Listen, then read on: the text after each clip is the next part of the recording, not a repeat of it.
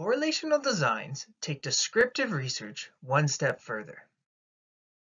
Correlational designs seek to understand how variables are related to one another. This relationship between variables is often expressed as a correlation coefficient. A correlation coefficient is a number that ranges between +1 and -1. The number itself represents the strength of the relationship between two variables. So, as an example, a correlation coefficient of 0.8 would be a strong relationship, whereas a correlation coefficient of 0.2 would be much weaker. The positive or negative of the correlation coefficient tells us the direction of the relationship. If it's positive, it means that as the values of one variable increases or decreases, then the second variable also increases or decreases in the same manner. If the correlation coefficient is a negative number, then as the value of one variable increases, the other decreases, and vice versa. This is best illustrated with some examples. This figure shows a type of graph called a scatter plot. Each data point on the graph represents two variables for a single person. On the horizontal axis, called the x-axis, we have height. And on the vertical axis, also called the y-axis, we have shoe size. By looking at the data points on this figure, we can see as people's height increases, so does their shoe size. Thus, the data points on this scatter plot show a positive relationship. Because the values increase together in the same direction with a correlation coefficient of 0.93, which is a strong positive correlation since it's quite close to +1. This is not surprising since taller people tend to have larger feet than smaller people. This scatter plot is similar to the last one as the vertical y-axis shows shoe size.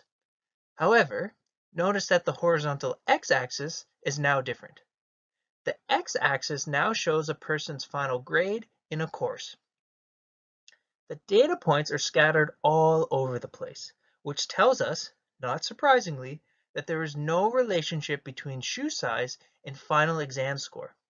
The correlation coefficient is pretty close to 0.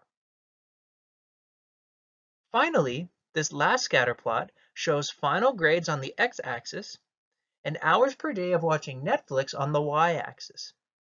The data shows a clear negative relationship. So, the more time spent watching Netflix, the lower the final grade in the course. This correlation coefficient is pretty close to -1. As demonstrated, correlational designs can tell us a lot about the relationships between two variables, and so are very useful and frequently used in psychology. Let's focus in now on another example to help us see why psychologists might choose to address their research questions with a correlational design.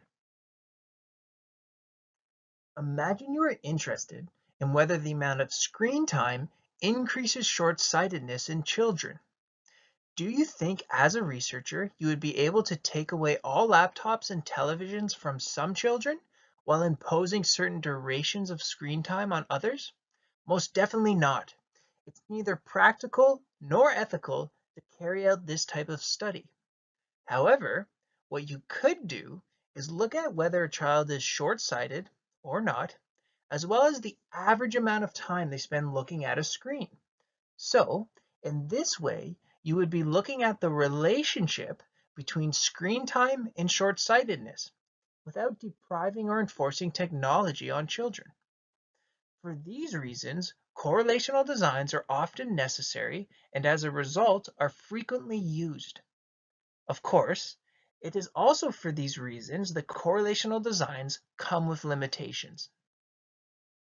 The biggest limitation of correlational designs is that they cannot determine causality.